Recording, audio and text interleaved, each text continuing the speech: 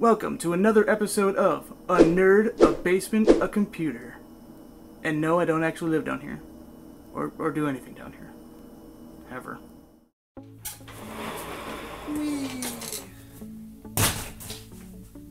Hi, I'm Jared. And in today's episode, I will be demonstrating how to dust your desktop PC to keep it running smoother and make it last longer. Now, it's not something that needs to be done often. I would recommend about twice a year.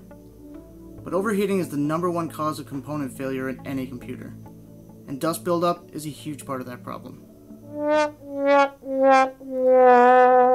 Now as for tools, you're going to need one delicious can of compressed air and some tools. Now really that's too many, you probably only need a flathead and a Phillips, but you get the idea. Now step 1 is to disconnect everything from the computer. Preferably with the power off, or you're going to end up with a whole new set of problems. Okay, so this next step is a little bit different for every computer, but it's generally made to be easy by most manufacturers. You basically need to take out the side panels and the front panel to get access to the insides. It's already very dusty. Good thing.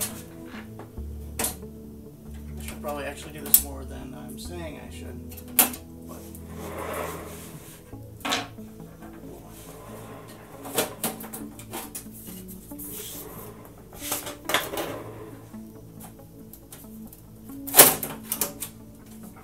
Okay. Now for this type of cleaning you want to keep it upright because dust settles and you don't want it settling back on to the stuff you just dusted because that doesn't help anybody. Yeah.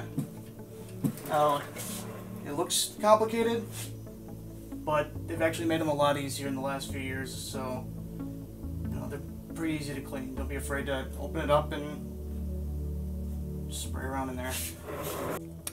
Okay, so proper use of compressed air is pretty important to this process. Most people just want to hold it down and let it go and just spray and move it around. That's really not the best thing for you to do for it. It's short bursts and not too close. Also, never, ever, ever hold it upside down or you end up with this. And that will kill everything in your computer. So, and your fingers if you get it on it. Okay, so here's the power supply.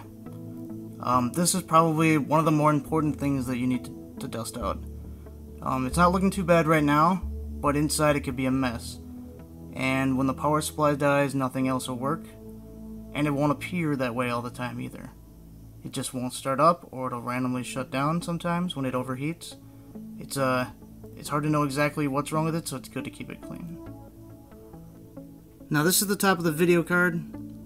It's pretty important so you can actually see your computer. There's only a thin layer of dust here, but you'll want to clean it off. But if you move down and under to the fan and the heatsink, you can see a decent amount of dust is collecting right there, and that's something you're definitely going to want to clean off. Now again, these hard drives are not too bad, but what starts out as a layer of dust only gets worse, and because they're right in front of the fans, they get the brunt of whatever comes in. Generally, you're going to want to clean these off because they're the thing that holds everything on your computer, as everybody knows, or most people know. And when these overheat and fail, you're going to have a bad time.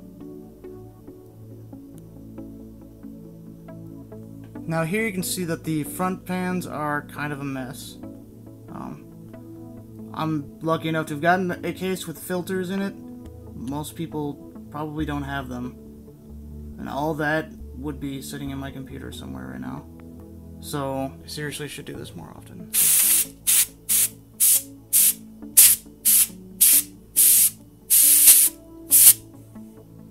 Now this is the major component. This is the processor and the processor's heatsink and fan. This is very important. Every time you open up the case, even if you're doing something else like connecting some wires, you might as well just try and spray this one off. This is where the biggest overheating problems can occur. Generally short little spurts into the heatsink, Should get some dust flying out, as you can see right there.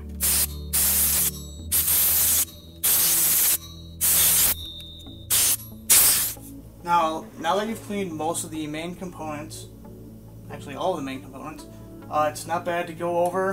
Just give it a good once over. Stuff will settle down to the bottom, like whatever that. Look, see, look. My God, I'm not even sure how it got in there. There was definitely a dead bug in my computer. I guess it could have gotten in a whole bunch of ways, but that kind of thing can also destroy your precious little machine.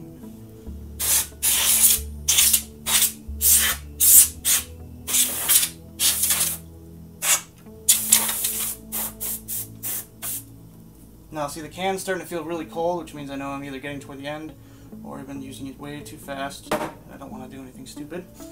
So I think that'll just about sum up. Go